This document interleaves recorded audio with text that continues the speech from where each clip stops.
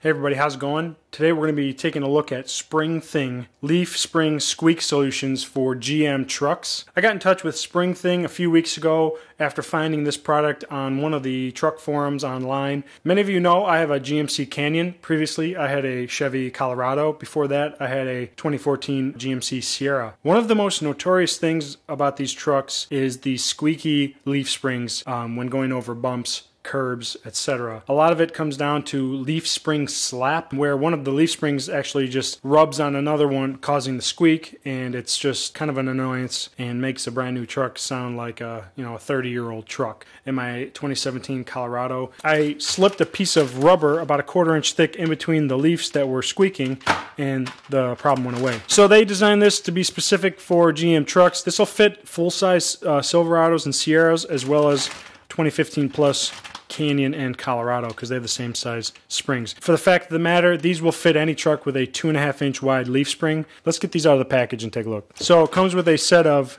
heavy duty zip ties and then 4 rubber, they're about, I don't know, a 1/4 inch thick, but these are rubber pads that are, pretty much the same material I used when I did this on my Colorado. It's just a rubber sheet, but you've got 4 of them, 2 for each leaf spring, you can see there. And basically what you're going to do is this end of this rubber sheet is going to slide in between the 2 leaves like so, and just provide a little bit of an insulation barrier, so when those leaf springs are moving, they aren't rubbing metal on metal and making that squeaking and clanking noise. Instead, they'll be rubbing on these rubber pads and you won't have any noise. Also included in the package, some information, how to get in touch with them, their website, their YouTube channel, all good stuff right there. These are called Spring Thing. Here are the installation instructions, very simple. We'll walk you through it on this video, and you can read those through on your own leisure if you hit pause. Then also they include some nice pictures to show exactly how things are going to work. They provide this heavy duty zip tie be used to secure these to the leaf pack so that they don't move around, which is nice. When I did this previously on my Colorado, I just slid them in there. They did move around a little bit and I'll have to adjust them once in a while. Hopefully with this and the zip tie, you won't have to worry about them moving.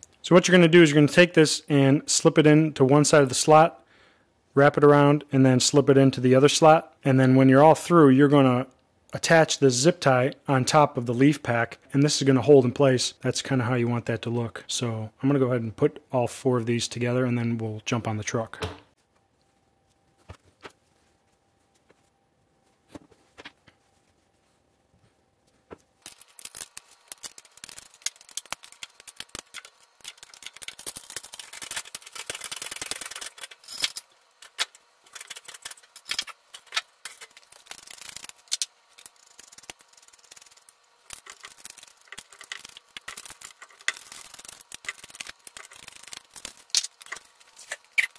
So as you see, I got the vehicle jacked up and jack standed for safety. The parking brake is engaged, and I got this back wheel off. Now, you don't necessarily have to remove the wheel to do this, but I thought it would be easier for video purposes and just to get some more access in here while I'm doing this. So you can see the leaf pack on the Canyon and Colorados comprises of 4 sets of leaves. So there's a bottom overload spring and then a leaf pack of 3 going up. Silverados and Sierras are very similar, and this will work out pretty much the same way. Now on the Colorado and Canyon, the majority of the noise that's coming from these springs is from that top leaf and the next leaf down here. There is a rubber isolator there from the factory, but it just doesn't do the trick. So for this purpose, I'm going to install the Spring Thing there on the front, and then also way back there up here on the back one. And then to do this, you just need to get yourself a big, fat, sturdy screwdriver like I got here, and just wedge it in between the leaves enough to spread them apart. You can see there's now a nice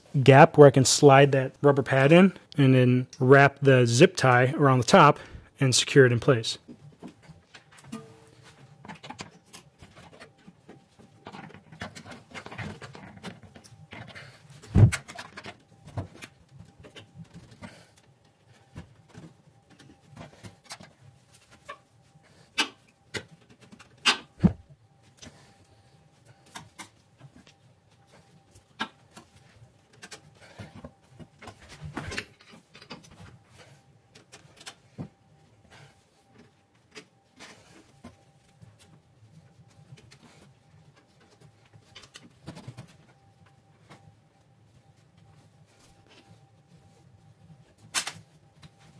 So you can see there I have the pad installed in between the leaves, and then I'm just going to wrap this up like there a little bit so that this zip tie goes up, and there's the other side of the zip tie that I'm going to attach it to, and just tighten that zip tie down.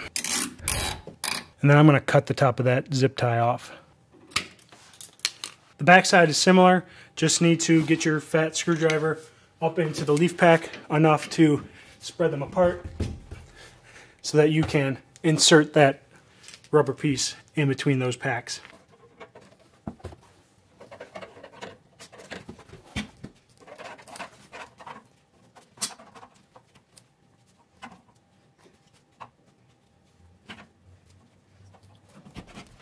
Just like that. And then you can attach that zip tie like you did on the front one.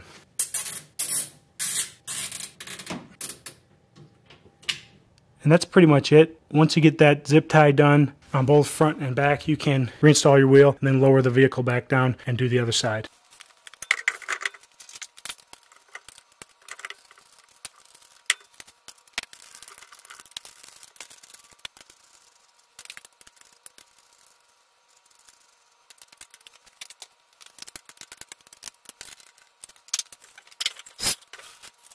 Alright guys, so I have them all installed on all 4 spots on both sides. There is the driver's side back, and there's the driver's side front.